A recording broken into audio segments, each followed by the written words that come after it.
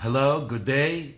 We're now learning page number 34 in Sotah, Daf Lamed Daled, Amud Aleph, corresponding to the 33rd day of study of Sotah, and we are well into this tractate, and we're still talking about various things connected to the Jewish people when they were coming into Israel.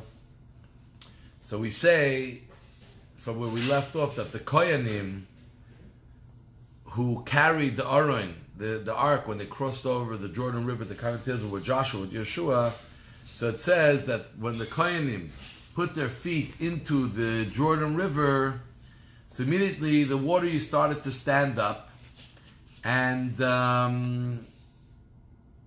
like a wall. How high did the water stand up? So the Gemara says it was 12 mil by 12 mil, which is really the size of the Jewish people when they encamped, was 12 mil by 12 mil. This is what Rabbi Yehuda is of the opinion. Rabbi Eliezer ben Rabbi Shimon yesterday was his day. Like Omer, he says that according to this, what moves easier and quicker, water or people? We would think water. So how can it be the time it takes the people to cross the Jordan River? That's how much water came up. It should have been much more water because it moves much quicker. It's much lighter. So he says, on the contrary, he says the water started to stand up like heaps upon heaps, all the while that the Jews were passing by, until it stood at 300 miles high. And it was so high that everybody, all the kings from the east and the west, knew that the Jewish people had a miracle, that the water held up and dried, so they can walk between it, and it brought an incredible amount of fear within the people, and they became very weak-hearted, and they had no more spirit to fight the Jewish people. And even we find that Rachav, who despised that Yeshua sent before they crossed the Jordan, in Yericho, Rachav the harlot, and she told the spies that Yeshua sent, that they heard her even earlier when Hashem dried up the sea, the Red Sea, that the Jewish people crossed from Egypt, how they heard then, and the same thing happened over here. What happened while the Jewish people were crossing over the Jordan? So Yeshua told them several things. One of the things he told them is, you should know, Jewish people, you're crossing the Jordan River to conquer Israel and to chase out the people who live there now. And if you're ready to do that, good. If not, you and I are all going to drown right here. The water is going to just, no more, it's going to run again like water. We're going to drown us all. Another thing Yeshua told them when they were in the Jordan, he said, everyone should take a stone on your shoulder according to the tribes of the Jews. So they took 12 stones, which they put right there in the area where they crossed the Jordan as a sign of the miracle that happened over there. Then another thing he told them was, take another stone, and these 12 stones that you take, you're going to carry with you, and you're going to put it in the place we're going to sleep.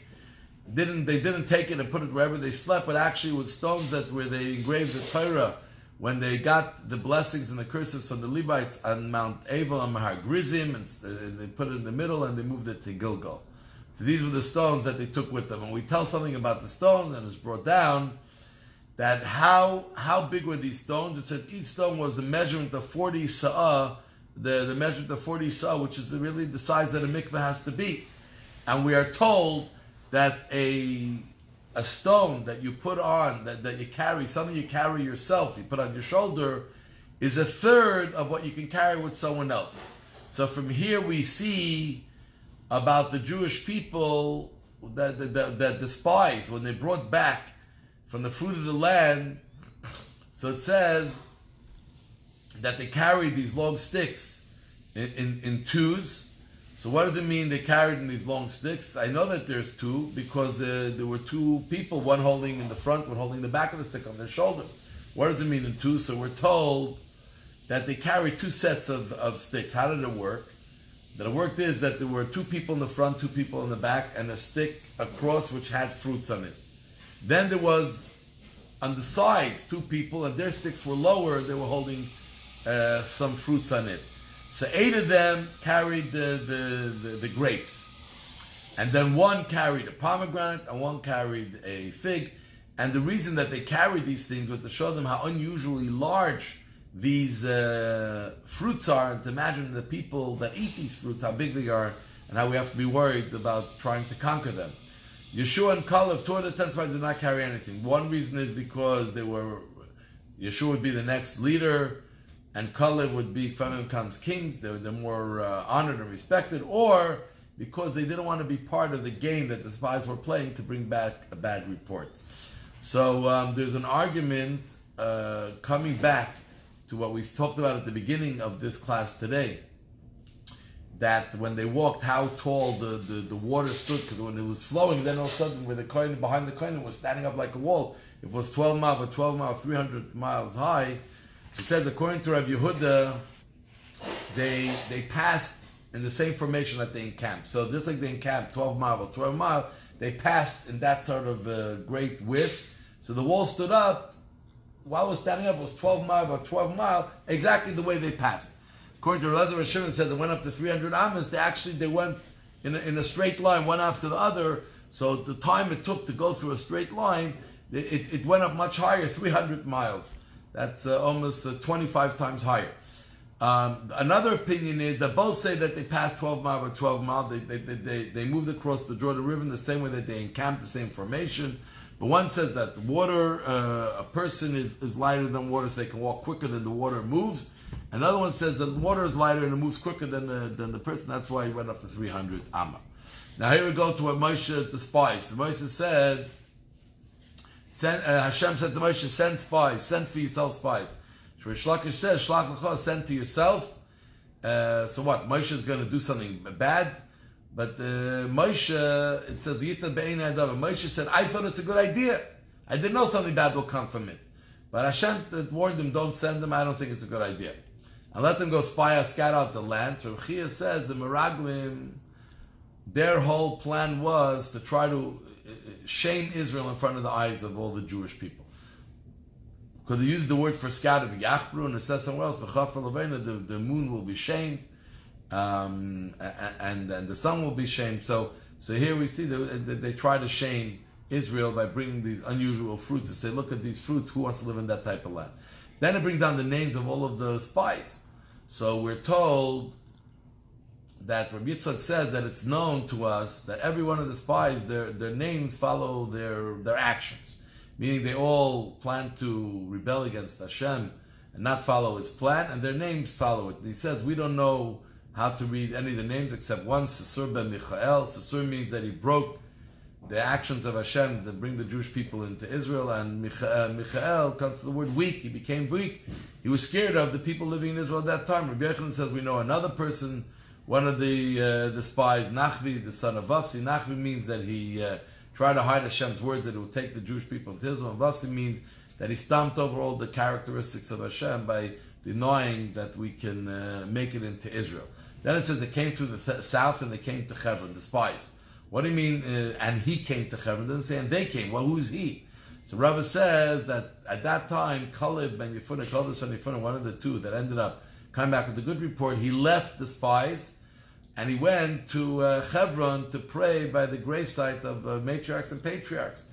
And he asked them, are my forefathers, please beg forgiveness that I should not get caught up in the ideas that the other spies are trying to bring back bad news. Yeshua already, Moshe prayed for him. But Caleb prayed for himself. As it says, that my servant Caleb, he had a different spirit with him. And then it says, when they came, when he came to Hebron, he saw Achiman, Sheshai, Talmai. These were giants. So he says, Achiman means he was the strongest of the giants. Sheshai means that he, when he walked on the ground, he made like, he was so heavy and big, he made like little marks deep into the ground.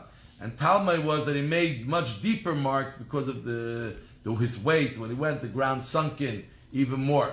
Or others say, Achiman built the city Anat, Sheshai built the city Alash, and Talmai built the city of Tablish. Yulidi Anak, these were the children of the giants. Why are they called giants? Anak also means that they whenever they walked, they created shade because they blocked the sun. That's how high they were. Hebron, and then it says Hebron, the city was 7 years built before Tzayan. So Hebron's in Israel, Tzayan is in Egypt. So it says, how could it be that Hebron was built before Tzayan when Ham gave to his children inheritance of the land. He would have built for his oldest son before he built for his younger son. His oldest son he gave Egypt, so why would he build Israel before? So we say it means that it was nicer, 7 times nicer than Sion, Hebron. And the truth is, Hebron is a rocky piece of the land. That's why they made it a burial place, because they can't really make fields there. And yet, the nicest part of Egypt is the nicest, is the most fertile and beautiful greenery from all other lands. And in Egypt alone, Sion is called the place where the royalty was. So it says that Hebron, which was the worst of the land of Israel, was better than Sion, which was the best of the land of the Egyptian. So Gemara says that Hebron was a very rocky type of land, but it doesn't say that then the 40 years Avshalom went to the king and he said he went to bring sheep from Hebron and rams from Moab. Now, if Hebron is a bad land, how could there be sheep? Who would be grazing this? The Gemara said that's exactly the reason. Because it's very thin type of soil and it breaks easily, it was a great place that only grass grew, and that's what the sheep eat, grass. So therefore, that's the base place for it to happen. And that's why we say that even the worst of Israel is better than the best of even Egypt, the nicest land. So here we finish our study today.